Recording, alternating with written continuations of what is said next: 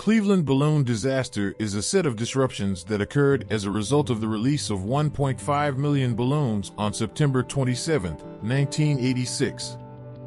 As a result of the disaster, 2 people died and social life almost stopped. Cleveland, Ohio, in the 1970s, was a joke. But by 1986, the city had made progress, and Clevelanders wanted to celebrate with the largest simultaneous balloon release in history. This was going to be a record. 2,500 volunteers blew up 1.5 million balloons. The designers built a giant structure to hold all these balloons together, and they put a giant net on top of the structure to prevent the balloons from flying away. These balloons, made of biodegradable latex, were supposed to pass the city's tallest structure, the Terminal Tower, and head towards Lake Erie. They would explode there and disappear. But weather conditions disrupted this game. The night before, the wind had reached speeds of 100 kilometers per hour. The weather was not good on the afternoon of the celebration. Just after the balloons were released into the air, a rainstorm hit them.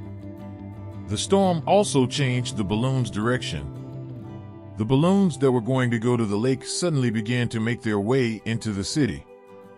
Even the Cleveland airport suspended flights for 30 minutes to clear balloons that had fallen on the runway. The balloons went as far north as Ohio and even reached the Canadian border on Lake Erie. The balloons scared a farmer's Arabian horses and even caused permanent damage to the horses.